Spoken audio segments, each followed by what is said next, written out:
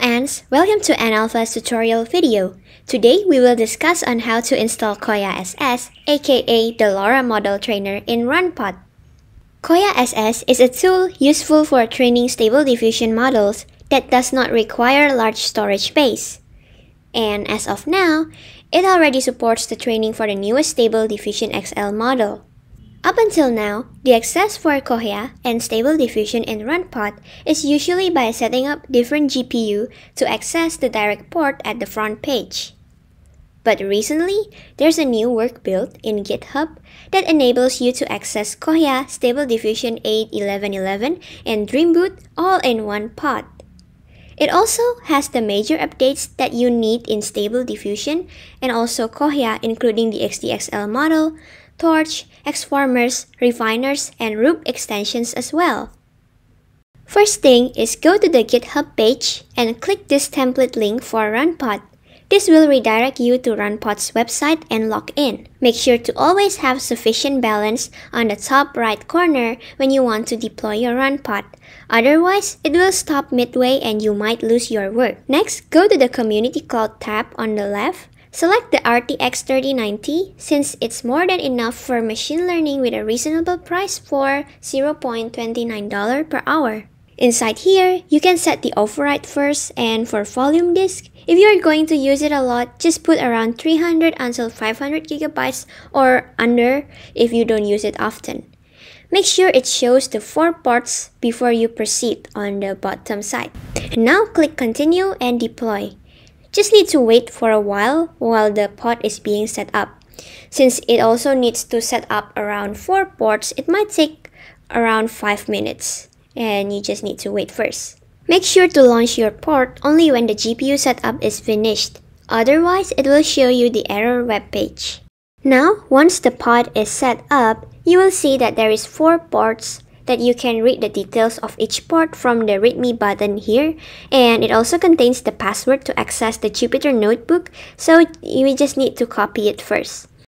And then we go back to the front, and from the top port is Stable Diffusion, Kohya, TensorBoard, and finally the Jupyter notebook. Let's access the notebook first to download our models. Paste the password from before, and now we go to the next step. We're gonna download the SDXL model from Stability.ai's Hugging Face. Don't worry, I will put the SDXL download link in the description box below. You just copy the link and open your terminal and then use wget command to download. Besides the base model, also keep in mind that the EMMA-pruned VAE is not compatible with SDXL model. Therefore, we need to download the SDXL VAE too. This will improve the face quality of the SDXL images much better. I also noticed an improvement on hands and fingers details when you enable SDXL VAE.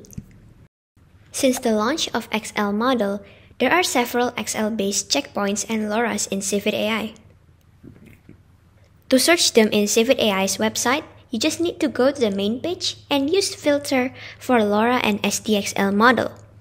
Not only that, some users also created new checkpoints based on the SDXL that you can download too. But for this video, I will download the Lora pixel art. To download the Lora, open Jupyter Notebook, open the terminal, paste this command first, and then use wget with content-disposition command followed with the link from Stability.ai, and then click enter. This will download the Lora file directly to your folders. Remember that the older model Loras that are trained using the Stable Diffusion 1.5 is not compatible with SDXL. It will not be detected by the model 2. Now let's see in the web UI. Remember the VAE that we downloaded before? We just need to refresh and you will see the SDXL VAE on the top here.